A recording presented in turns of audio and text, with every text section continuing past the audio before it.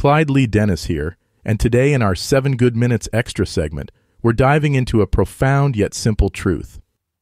As you'll recall from this morning's episode of 7 Good Minutes, our thought for today is, if you want to be heard, start by listening. This phrase, seemingly straightforward, holds deep wisdom about effective communication and empathy.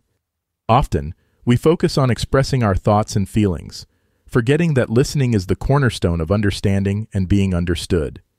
It's not just about hearing the words, it's about comprehending the emotions and intentions behind them.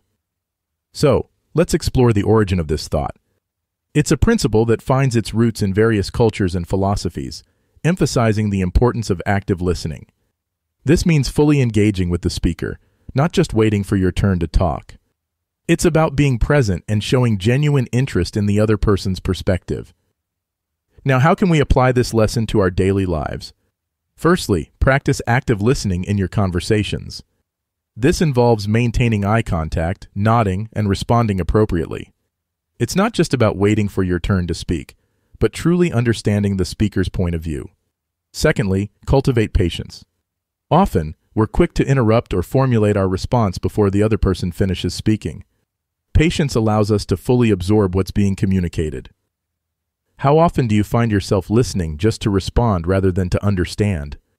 Reflect on your recent interactions, and consider if there were moments when you could have listened more attentively. Let's affirm together, I am an active listener. I listen to understand, not just to reply. My listening skills empower me to build stronger, more meaningful connections.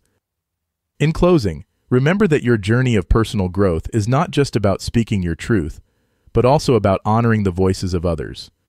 When we listen, we open ourselves to new perspectives and deeper connections. It's a simple yet powerful way to show respect and empathy. Until next time, I'm Clyde Lee Dennis, and this has been 7 Good Minutes Extra.